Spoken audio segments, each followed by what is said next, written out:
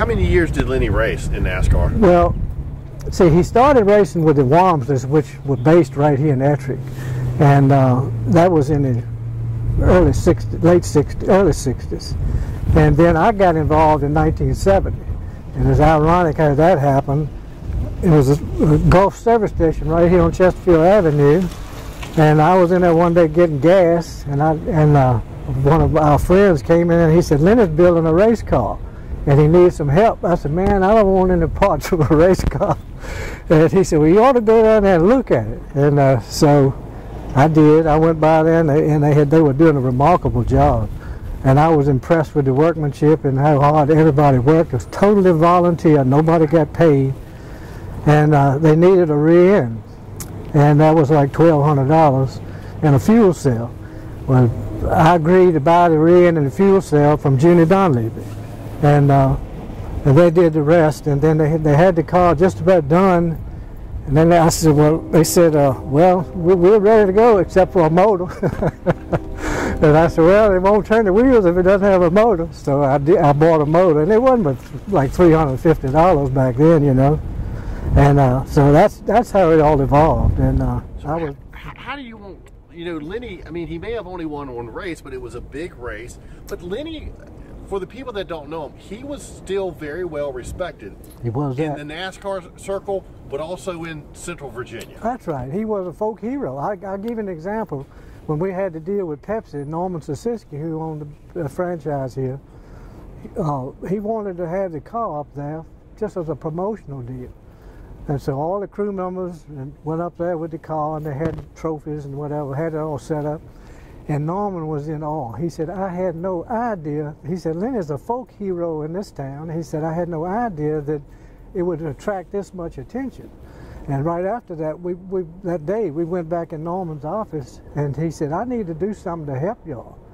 And he agreed to give us X number of dollars, and he said, "We'll go to New York, and I'm going to try to get them to match it." So Lennie and Norman and I went to New York headquarters in Purchase, New York, and they agreed to it. And then in '76, that year was '76, and then I decided to run all the races to finish as high as we could in points to try to entice them for the next year. And we finished 5th in points that year, and had some good runs. And so then T. Wayne Robertson, who was with R.J. Reynolds, he and I went up there after the season to try to promote, entice them to do more. Well, the only thing they were interested in was Pele, the soccer player, and McEnroe, the tennis player, because that was on television. See, racing wasn't on television. And then, so that was kind of, after that, I kind of backed off because I knew I had done all I could do, financially. And, my business and my family came first, But anyhow. Well, how do you want people to remember Lennie? He was everybody at the racetrack thought the world of all the other competitors. They knew he was a hard worker, and they really, they knew he had the talent. And of course, Lennie was a little bit old to be getting into it. Back, now they want him at 15, but Lennie, he was in his late 20s, early 30s, and but he was a fair, hard-working, hard-driving individual. And how did you know Lennie Pond? Went to high school with him, and we were both into cars, and just from that. And you were one of it. You owned one of the cars he raced. I owned all of them. I owned them from 1970 to 1978. So you owned the Talladega car? Well, I was part owner then. Harry Rainier was my. He became a semi-partner in '76. Not corporate-wise, but he helped us with tires, and right. So he gave us some money to race with. So what year did Lennie win Talladega? '78. So you were one of the car owners then, one of the part owners. I was part owner. Yeah, that's right. So he won one race. That's right.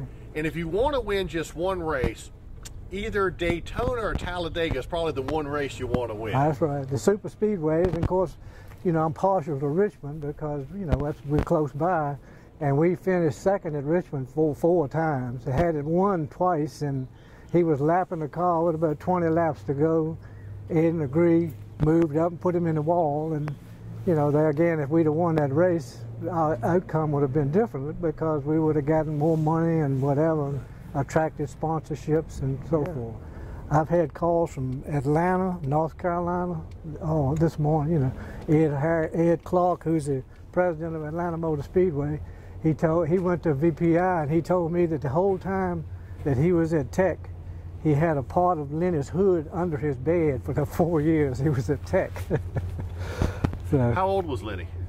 Back then? No, right now. Lennie was 75. He turned 75 in August. And he was working at Heritage Chevrolet. Heritage Chevrolet, that's right. How many years?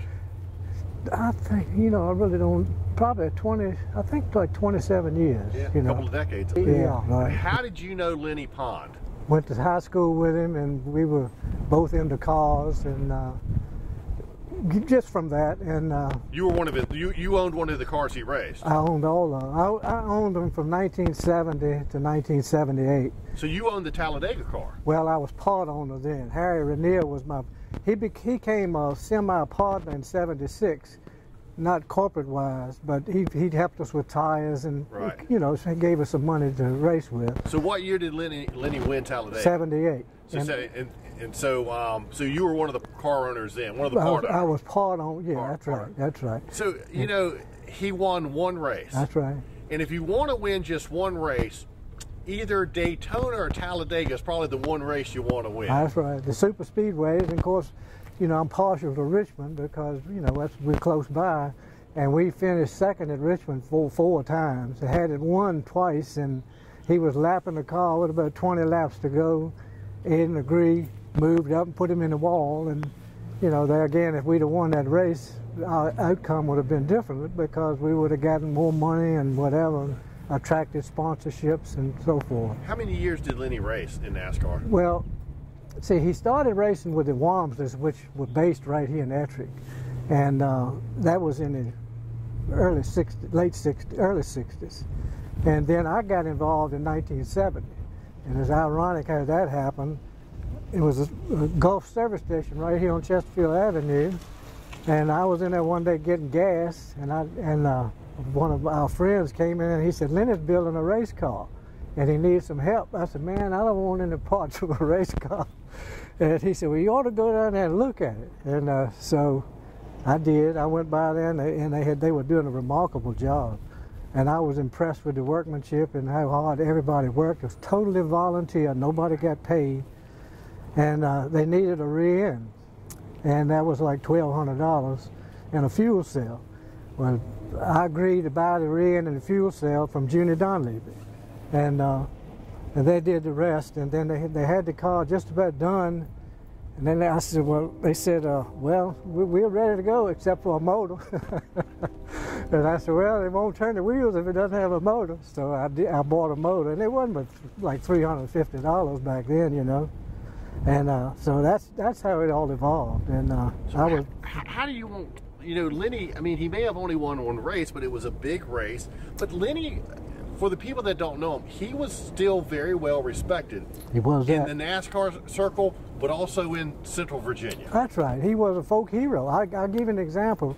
When we had to deal with Pepsi, Norman Sosiski, who owned the franchise here, he wanted to have the car up there just as a promotional deal. And so all the crew members went up there with the car, and they had trophies and whatever, had it all set up. And Norman was in awe. He said, I had no idea. He said, Lennie's a folk hero in this town. He said, I had no idea that it would attract this much attention.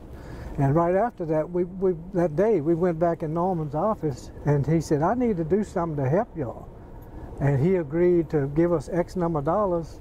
And he said, we'll go to New York, and I'm going to try to get them to match it. So Lennie and Norman and I went to New York headquarters and purchased New York.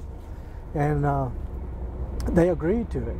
And then in '76, that year was '76, and then I decided to run all the races to finish as high as we could in points to try to entice them for the next year.